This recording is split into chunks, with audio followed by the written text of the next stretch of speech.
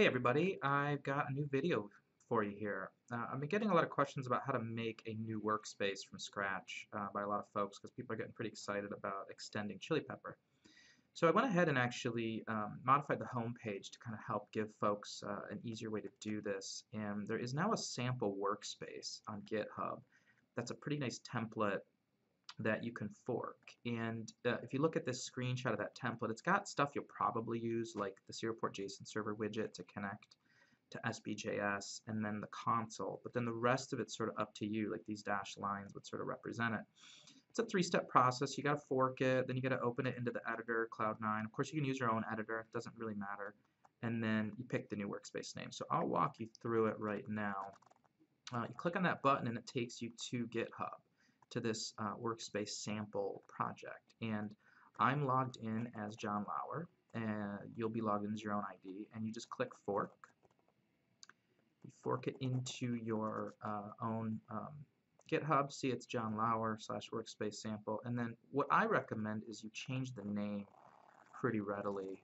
And so I'll just kind of call it workspace John 1. And I'll rename it. So I've got that, and then I'll edit this. I'll say a ChiliPeppr workspace for showing folks how to make their own. Just get that kind of cleaned up, and then the README you're going to want to modify. But the fact is, the runme.js will do it for you. So I recommend at this point you jump to Cloud9. So what you could do now is go back to the ChiliPeppr homepage and just click this link to Cloud9, although frankly you could type it in yourself. But I'll click over to Cloud9. It takes me right to my account repos. If you don't have a Cloud9 account, go ahead and do it, but when you create your account, you will want to you'll want to sign in via GitHub. So really quick, I'll sign out, and you'll want to actually do a sign in with GitHub, because then it associates your GitHub account with your Cloud9, and then you go to the repositories tab over here, and all of your forked GitHub projects exist in here, and you'll see I have workspace John 1 right here. I'm not really sure the order they use here, but either way, hit clone to edit. It's going to pull in the project. It creates a backing Docker instance behind it, so you sort of end up with a little virtual machine that stuff runs in, and that's handy because I made a script called runme.js. It's a Node web server that I recommend you right-click on and start running immediately, and you'll see a tab open up down here where it starts running the Node server, and then I open it in preview mode. The reason is that when you hit reload like this, it generates the new README file, it generates your auto-generated workspace HTML file, and it pushes your updates to GitHub. So it's really convenient. I find that while I'm developing, I just keep hitting reload every time I want to go deploy and test it out. So this file over here is what gets generated. The reason it generates this is if you were familiar with JS Fiddle would let you edit your CSS, your HTML, and your JavaScript, and it would generate a monolithic HTML file on its own, available at a URL dynamically. We lose that functionality in Cloud9, and I would say that's actually sad that we lost it, because things are a little bit more, you're seeing more of the sausage making now, but it's working pretty well. Remember, the way ChiliPeppr works is every widget, and a workspace is really just a big widget that contains other widgets, they're all just HTML files, but they're inlined. Everything about ChiliPeppr is about inlining your JavaScript, your HTML, and your CSS into one module, and then sucking it into an overall larger workspace. So let's go ahead and get started now modifying the widget. And so all I really want to do is, there's this notion of IDs, and you want to change this ID to then be the new ID. So instead of it being workspace sample, remember I called it John 1.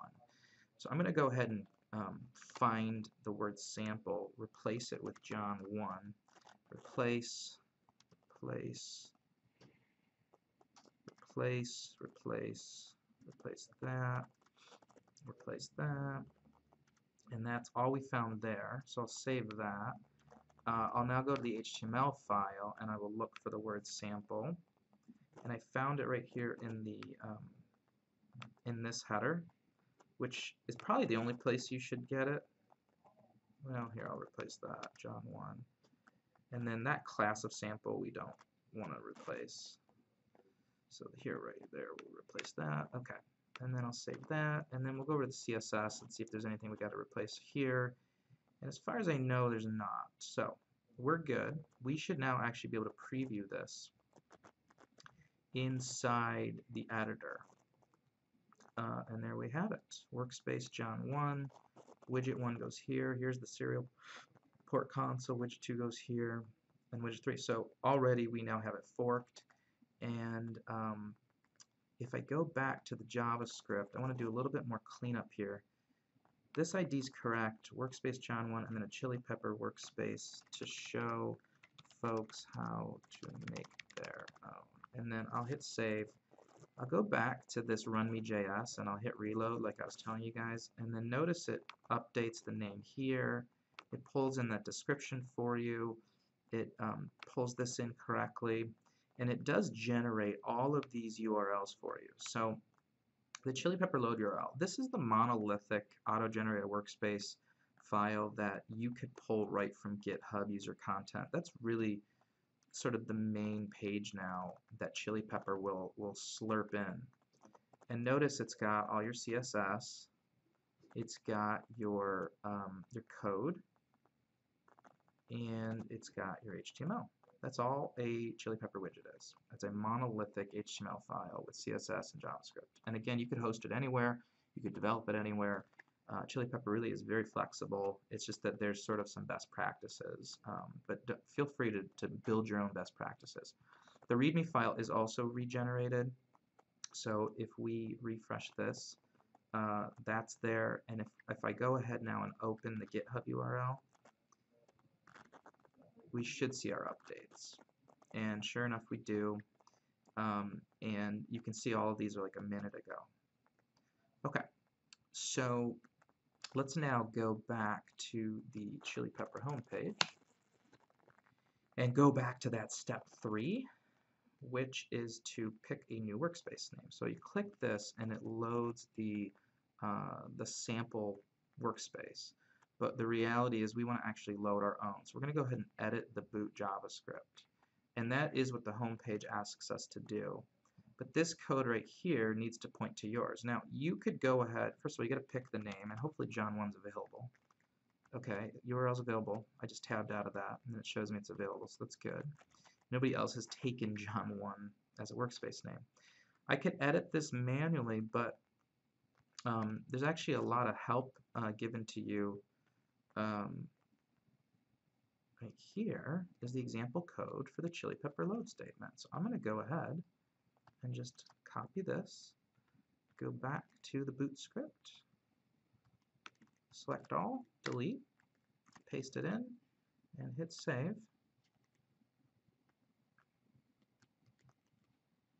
Okay, it saved it, and it says go redirect to John 1, and lo and behold, here is my workspace, workspace-John 1. Pretty easy, folks, not much to it. I could go ahead and connect to my serial port JSON server and do some other stuff.